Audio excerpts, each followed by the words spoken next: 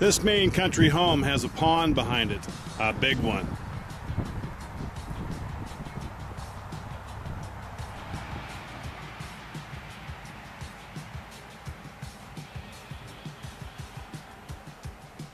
See what we mean? There's a gazebo overlooking the pond that's east of the home.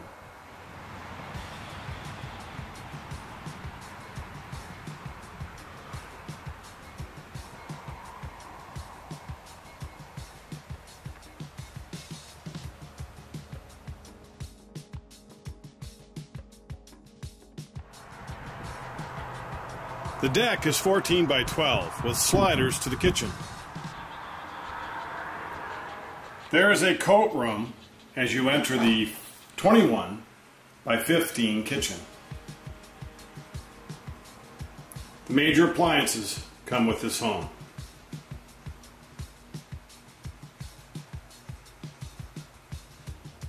This room that could be the living room is 16 by 13. There are 2 picture windows which really let the light in, and they're in the corner, which give you a lot of extra wall space.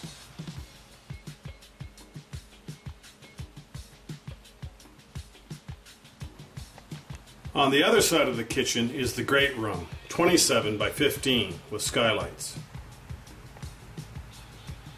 There are another set of sliders overlooking that pond. This room would make a nice living room, and I'd put the master bedroom in that old living room. This was obviously a new addition. There are 3 bedrooms to the north of the kitchen on the north end of the house.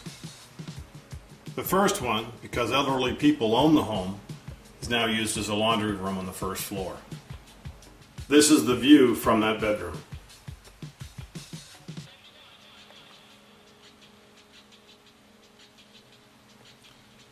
This bedroom is the closest to the bathroom.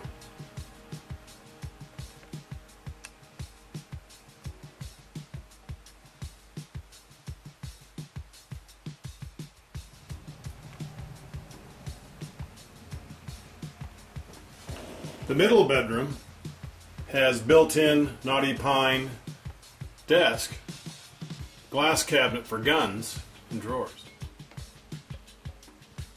Kind of like going to camp when you're still at home. There's hall storage too for linens. At the end of the hall, opposite the old living room, would be the master bedroom. The windows in the corner again. This was a great idea, and you saw it a lot during the early 60s. It creates lots of wall space to put your bed in more than one place. See how it frees up a lot of wall space? Gives you a lot more options. I'm Maine Realtor Andy Mooers, and this house represents a good deal in the country. In the 70s, vinyl sided, modern oil hot air furnace. This new addition room is 27 by 15 with double closets and the same size space beneath it for hobbies. Double garage and that big pond out back. Got a lot going for it, and those low interest rates the banks are offering right